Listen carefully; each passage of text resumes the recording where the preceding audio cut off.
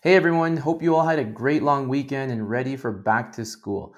My name is Rene Illescas with Team Rene, and this is Market Monday.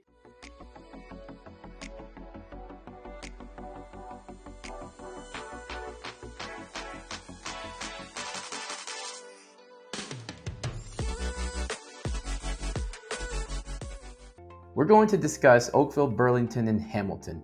Before we get into the stats, I just want to go over some takeaways that we noticed over the summer.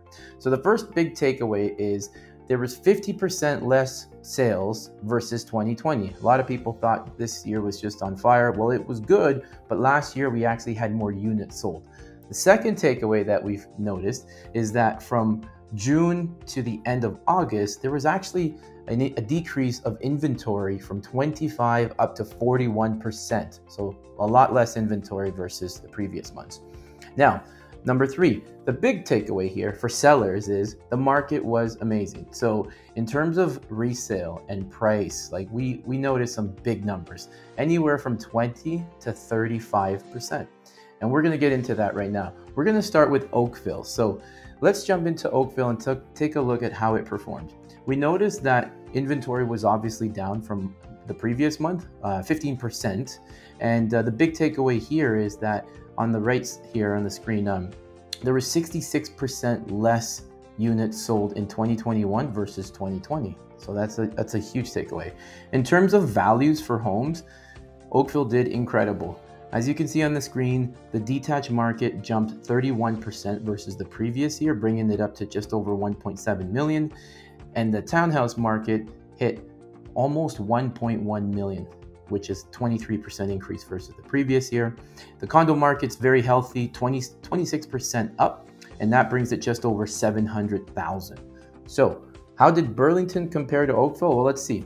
Inventory, again, versus the previous month, we did notice that it dipped about 14%.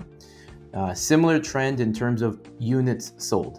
So what we notice here is almost 60% less sales versus the previous year, which is just nuts. Now, in terms of value, Burlington did really well. It was still positive, and the detached market went up 20% versus the previous year. So we're hovering around 1,252,000.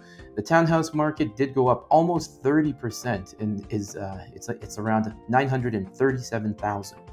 The condo market is at 20% and hovering around 575,000. So Burlington, well done. Let's look at Hamilton. Here we see that inventory did not drop too much. It only went down 4% versus the previous month. But on the right side of the screen here, you notice that there was 42% less sales versus the previous year again.